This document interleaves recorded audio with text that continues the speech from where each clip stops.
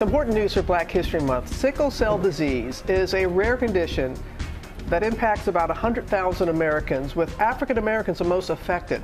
Now, a cutting-edge gene therapy is offering new hope in combating this painful disease.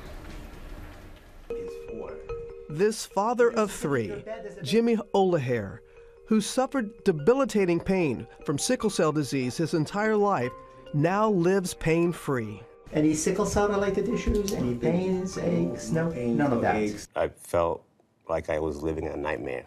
I had just constant lingering pain where even pain medication wouldn't touch the pain. Determined to be a healthy dad, the 38-year-old undergoing groundbreaking gene therapy, recently approved by the FDA. Today I'm feeling great, fantastic, probably beyond my wildest dream. The inherited condition turns what should be healthy round red blood cells into a C shape, limiting hemoglobin in the body, which blocks oxygen and clogs blood flow. There's tremendous suffering, largely from pain and chronic organ damage.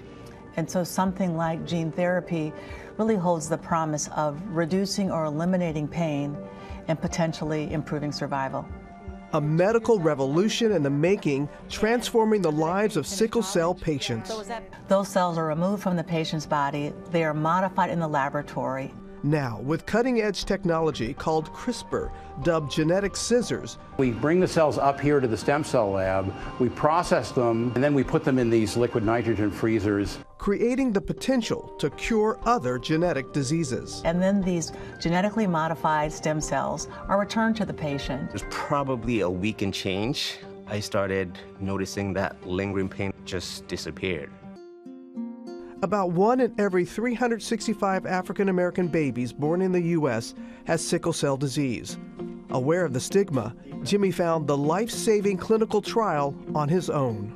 So the article was actually about a patient named Victoria Gray, first patient to get her genes edited to alleviate her sickle cell. People say I'm brave. Victoria was brave. She was the first.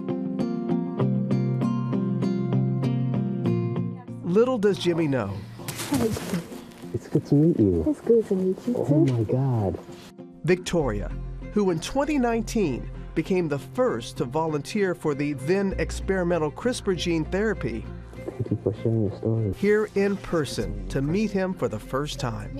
You don't understand how your story has completely changed my life. Seeing how excited you were to be the parent you've always wanted to be. Yes. I was in the same stage of becoming a father. I chose to do the gene therapy treatment for my kids. I wanted to fight to live for them. No matter if that meant being the first to try something new. I had no more time to wait on someone else to be brave. It was my time to be brave for my children. Wow. Both traveling out of state to Sarah Cannon Research Institute in Nashville for treatment. Despite the long-term unknowns and accessibility concerns, a new hope in treating an often overlooked condition. It's amazing to have been brave enough to open this door. And me personally had the feeling that no one would come for me who would want to invest in a disease for people who have been overlooked throughout history. My life has been completely transformed. Now I wake up, I get the kids ready for school.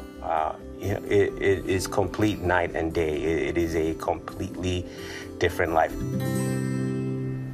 We're so happy we could arrange for them to meet like that. And gene therapy, it could be a game changer for sickle cell disease. There are many long-term complications, including stroke, severe impairment of your organs. Sickle cell can take about 2 decades off a person's life. Wow.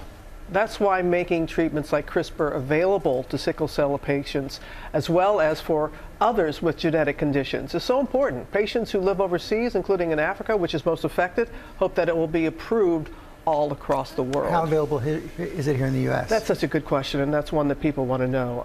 It's very challenging right now, but according to the Health and Human Services Department, many sickle cell patients already have difficulty accessing effective health care. You know, some insurance providers have already opted to cover. It's a multi-million-dollar treatment, and the Biden administration has created new ways for people to access with Medicaid and designed to lower medication costs and improve access. The program is set to begin, that program in particular, in January 2025. States then will decide to join the program at that time. Well, we hope they do it. But it can be such a game changer. I know you all are involved too with things like that, with medical things, and you just want something that you think can make an impact. And it's not just with sickle cell, which is important, but it also can help other gene therapies. It could be revolutionary. It could be. Well, hey there, GMA fans. Robin Roberts here. Thanks for checking out our YouTube channel. Lots of great stuff here. So go on, click the subscribe button right over here to get more of awesome videos and content from GMA every day, anytime. We thank you for watching, and we'll see you in the morning on GMA.